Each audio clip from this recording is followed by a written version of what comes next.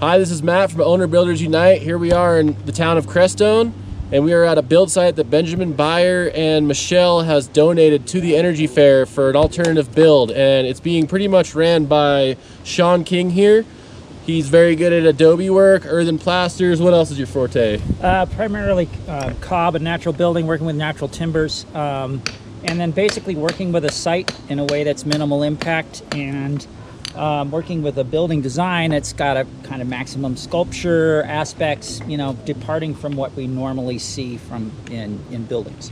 Perfect. Tell us about the structure we're working on here. Okay, so this structure is going to function as a shed when it's done, or possibly a meeting house. And it's 10 by 20, and what we're going to do is we're going to have a curved roof, and it's going to be a living roof, which is going to stand out from most things around here. It'll really pop when people come into town. But the main function of the front half of the building is both as a hands-on demonstration learning structure, and also as a permanent public education outlet, because right here is the entrance to the town. It's public parking, and we'll maintain access to the building. And each the building will have different types of wall systems like strawbale, cob, hempcrete, aircrete, hands-on demonstrations here, and they will be permanently displayed. There will also be a truth window. Anybody's familiar with strawbale, there's a tradition of leaving a little glass panel where you can see that there's strawbales in the structure of the wall. We'll do that for each type of wall system, and we'll also have a plaque for each explaining what it is and talking about the person who led the workshop.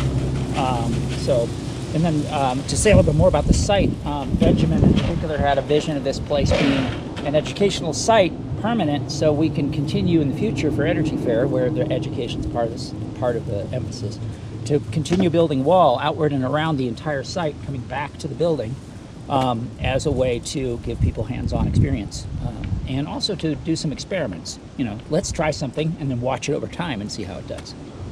So this is all volunteer work, and it's going to be a Frankenstein of a building, and you can come out to the Energy Fair and participate, right? Absolutely. And all these structures, they're going to be doing demonstrations. We're going to come back. This is a part one video of a few parts that we're going to film, and you'll see the progression of this build site. So here you guys are working on the first corner. The first stage is rock, stone wall. We got big old Brett Buchanan here from Crescent Moon. Yep. Construction. Hey. Big helper with Energy Fair. Love this guy. Construction knowledge. We got Diamond Ray with, what's your? Rock and Diamond Stone Company. Rock and Diamond Stone Company. Yeah, Look these guys up. These are our guys helping out today. We got a lot of community members helping out and donating materials and time. So a little bit about the structure. What we got so far is a stem wall made of 3/4 inch crushed rock. You want to talk about this? Yeah, real we'll quick? talk about. So this type of foundation system is built up to be a drain as well.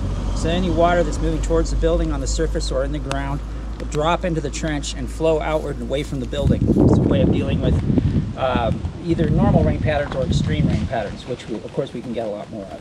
So the idea is it's leveled on the bottom with a little bit of an outward slope. There's a pipe in, and then the rest of it's filled with tamped gravel, which gives you your pore space. Cool.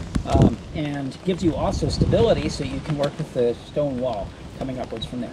Perfect. Does this system have a name? Rubble trench is the Cool. common name for it, and it doesn't have to be commercial gravel. It can be like broken up brick, whatever you've got around. If you've got waste rock, you can use it for the same purpose. Perfect. So what we got, I'm just moving aside. What we did was we lined the trench after it was dug with a backhoe with this special fabric. This is permeable to water. It's called French drain fabric, basically, type of landscaping fabric. Then filled with gravel, and what we do is we kind of top it off to close it, so if any silt's coming in from the outside, in this case we'd want that border.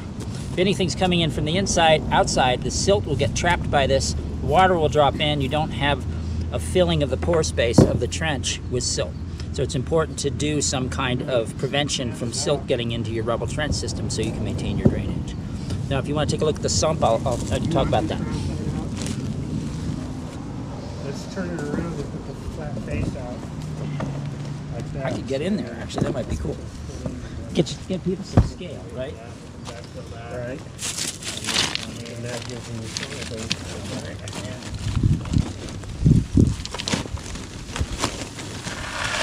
Rolling?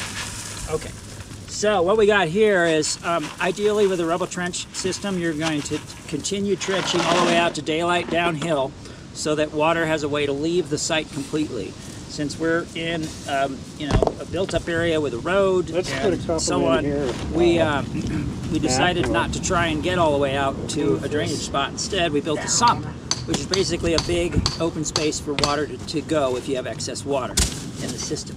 So this is just a hole. We line it with some tarp, and any water that's coming into the drainage trench, rubble trench system, can come into this sump, and it'll have pore space to store it. This is just a monitoring system. I set this up with a piece of scrap PVC pipe. We actually fold out all the way down to 6 feet, and at the bottom is a little bit of the French drain fabric, and so this will allow us to take a look and see if water's coming up in the bottom of the sump, so we get an idea of how the sump is performing in terms of dealing with really high levels of water coming into the trench system. Did you get it? That's about it. Look who's showing up to help. It's Kyle. Hire this man. All right, Shawn, will you explain these metal tie things coming out of the ground here? Okay, so this is a total experiment. In adobe building and also in cob building, they have these things called deadmen, which are pieces of wood buried in the wall, which you can use to attach doors and windows and that sort of thing. So it's an anchor inside the earthen material. I didn't want to bury posts, and I didn't want to put a post inside the stem wall system because then it's kind of like a lever. If the building moves at all, it's actually going to crack your wall open. So the compromise was to basically do deadmen in this with rock. So what I got was long, thin rocks. I wired this to the strapping to it. And the strapping can come up between stones and inside gravel, because this wall has a gravel center or a rubble center. And then these will just be tacked on to the posts. They're in the position of the planned posts to give a hold down for the posts. That's not going to allow, if it shifts, there's just a little bit of enough of a play that it won't act as a lever to crack your wall. And so it's an experiment. This was a solution that I thought we should try as far as getting it so we didn't have to put a post in contact with the ground or in the ground. But we could also get some good vertical anchoring because winds here can be pretty significant. For sure. And we don't really want the building working up and down on its own. So that's it. Cool. That's it for part 1. Owner Builders Unite. Like and subscribe for more content. Thanks, guys. Come on out to the Energy Fair, 16th and the 17th of September this year. Alrighty.